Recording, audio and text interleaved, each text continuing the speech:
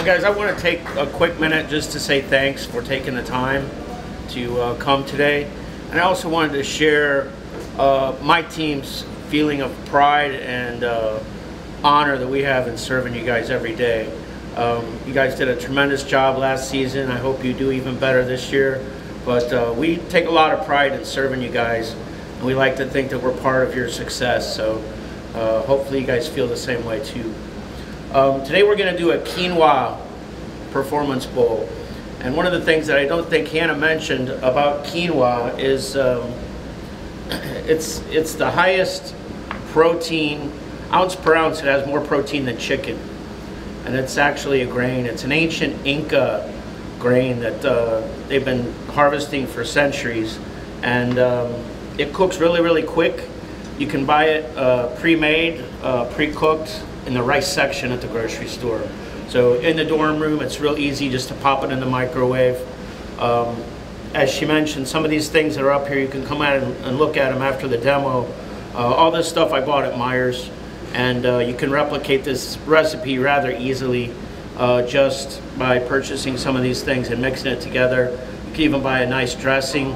I'm going to show you how to make a dressing first of all, and just to make things interesting and start things off on the right foot, I'm going to call on my good friend Seth to come up here and help me make this dressing. So Seth's going to come up and I'm going to show him how to make a dressing.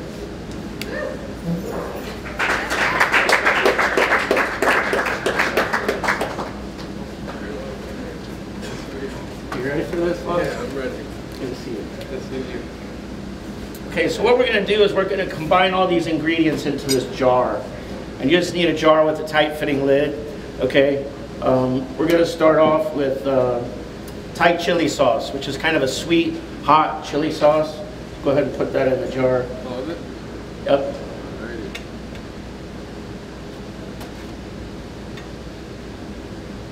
And then we're going to add some fresh ginger. Squeeze that in.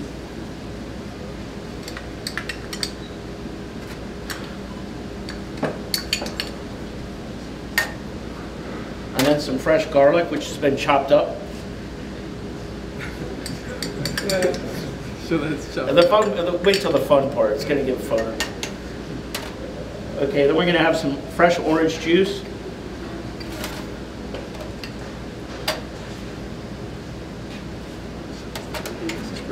Yeah, you can pour everything else in. And then we've got some lime juice. Some soy sauce. Some rice vinegar. A little sesame oil. I have all these ingredients up here. This is everything that's in the dressing. We're going to finish it off with a little olive oil, which is a healthy fat, okay?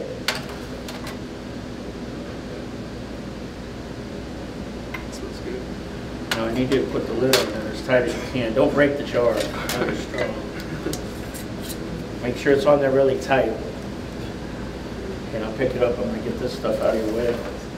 Okay, now Seth, I want you to shake it. Shake it. Shake it like a Polaroid picture, Seth. Shake it. Come on, shake it, shake it. Like a Polaroid picture. All right. So you just want to get it really well combined. It'll kind of come together. It'll become a little thicker, okay? This sauce is great. You can make this much. You probably only need about 2 ounces of it for a single serving. It'll keep in the refrigerator for a week or more. Okay, just keep it cold. So this is our dressing. That was really, really simple, right? Thanks for your help, boss. No problem. I appreciate it.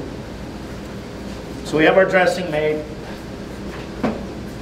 Now we're going to cook the quinoa. Yeah, give Seth a round of applause. I think he did it.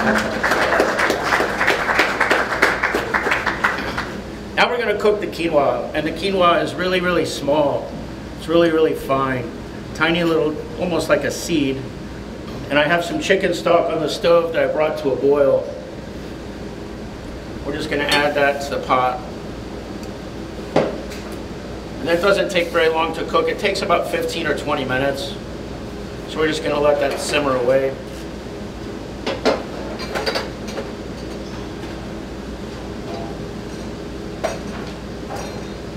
How many of you guys know how to dice an onion? You ever diced an onion before? None of you? One or two of you? Seth, you probably have. So I'm going to show you how to dice an onion. You want to cut the ends off. And I just cut it right in half.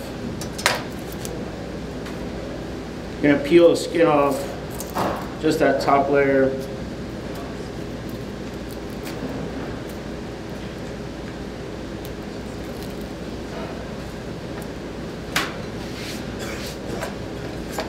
Then you're just going to cut straight down.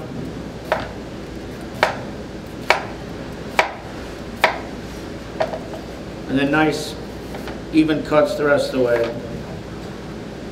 The layers of the onion separate, it all comes apart. So we're going to roast the onion with some squash. So we're going to put the onion in a bowl, set it aside for now. I have some butternut squash, and I've got that already diced up. So I'm going to place that in the bowl with the onion. Going to add a little bit of olive oil, a little pepper, some salt. We're going to put some fresh thyme in it. Fresh thyme is a really versatile herb. It goes in a lot of different things, stocks and sauces. It's got a real savory flavor. So we're going to mix this all together, make sure it's all coated really well. And then you want to place this onto a sheet pan or a tray.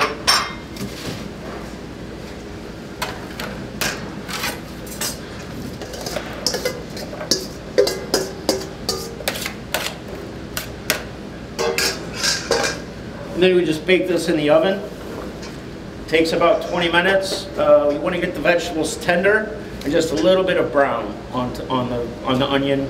Helps make it more sweet. Caramelization helps provide a little more flavor, okay? So in the meantime, we're going to take some chicken, which we've grilled off ahead of time. We're just going to dice this up.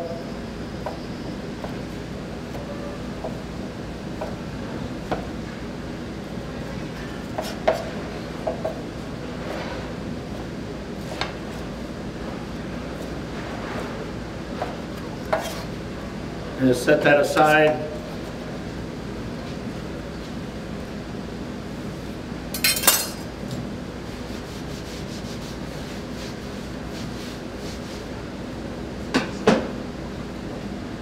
Now I'm going to show you how to deal with an avocado. Has anybody ever cut an avocado here before? It can be kind of tricky, right? I'm going to show you a trick. I'm going to take the knife and cut it around the edge in half. Don't go all the way through because there's a big seed in there, okay? You're going to twist it apart.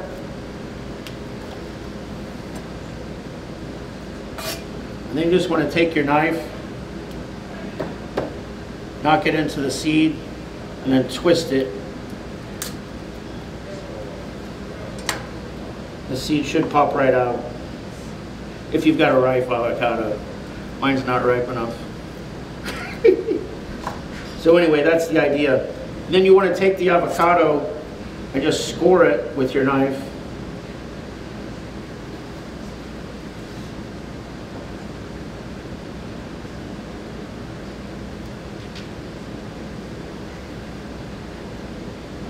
And you can just squeeze that out.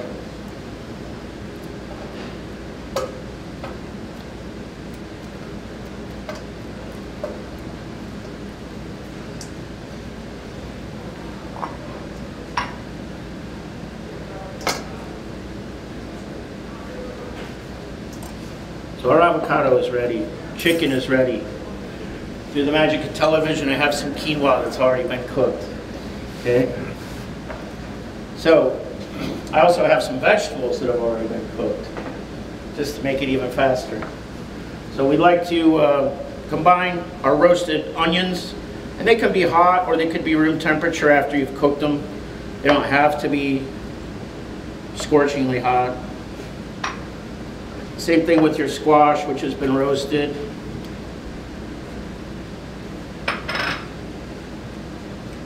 We're gonna put a little bit of salt and pepper on those to taste. And then I like to put just a little bit of the dressing on.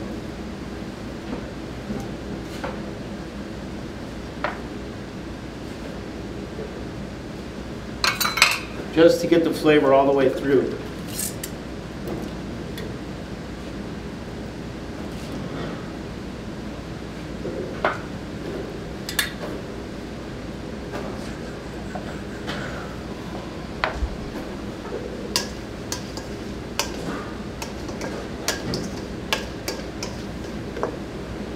And I have some cashews here that we chopped up ahead of time. I'm gonna finish the dish with those. Here I have some baby spinach, which has already been cleaned.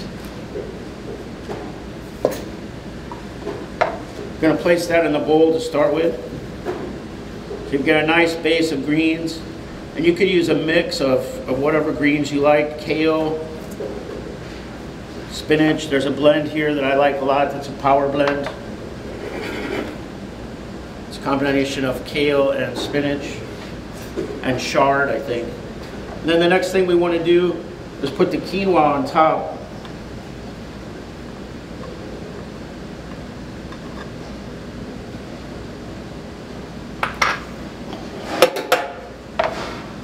And then we'll top it off with the chicken.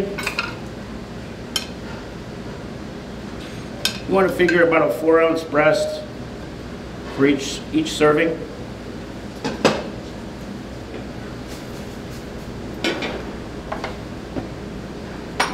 Then we'll top it with our veg. So you get the color on the top. We eat with our eyes. Remember that, guys. And then we're going to go back over the top with about 1 ounce of dressing.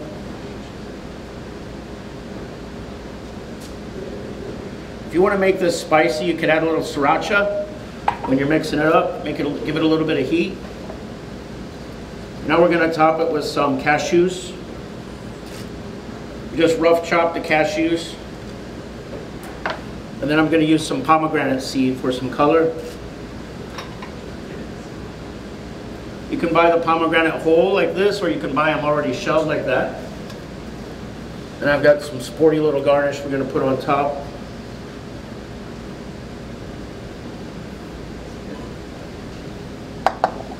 There's your performance bowl. Alright? Real easy. Thank you. In the recipe, you'll see there's lots of different combinations, lots of different subs that you can make. Just kind of do what you like. Just make sure it's got flavor and color, and you'll hit a home run. Or score a touchdown, I should say. All right?